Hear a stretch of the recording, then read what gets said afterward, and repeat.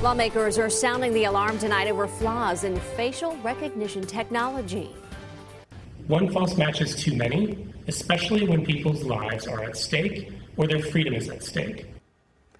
In a recent test, 26 state lawmakers were falsely identified as criminals when their photos were compared with mugshots of people who had been recently arrested. CBS 13's Sharon Roget with the push to ban this kind of software from being used with police body cameras, Sharon.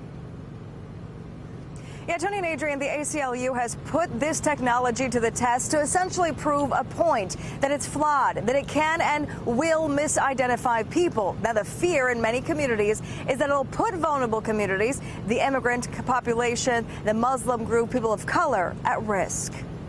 There are real people who could have real impacts. Assemblyman Phil Ting and Reggie Jones Sawyer were among the 26 state legislators seen here, falsely identified as criminals through a recent test by the ACLU of facial recognition technology. Too often minorities are confused for others. Out of 120 lawmakers, about 1 out of 5 was mistakenly matched when their pictures were put up against a database of 25,000 publicly available booking photos. What's troubling is, while this was an exercise, if this actually was used for law enforcement purposes, you could have 26 people be falsely accused of a crime, falsely arrested. Assemblyman Ting is now leading the effort with a bill to ban the use of facial recognition software specifically on police-worn body cameras. It is particularly problematic in identifying women and people of color. Kevin Baker with the ACLU says at a time when police and community relations are already so tense, adding flawed technology on body cameras can be dangerous. Where if a law enforcement thinks that somebody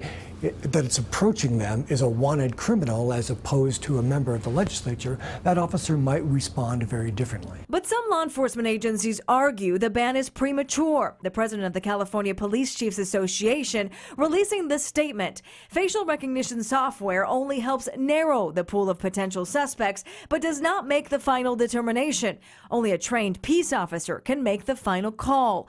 But for many, the potential consequences of a mistake could be the difference between life and death. False matches will inevitably lead to innocent people, including people of color, including immigrants, being arrested, injured, and even killed by police.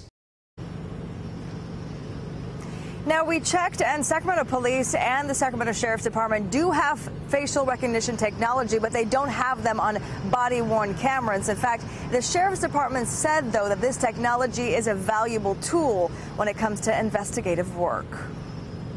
A valuable tool, but clearly still some things need to be ironed out here. Sharon, thanks so much for that live report.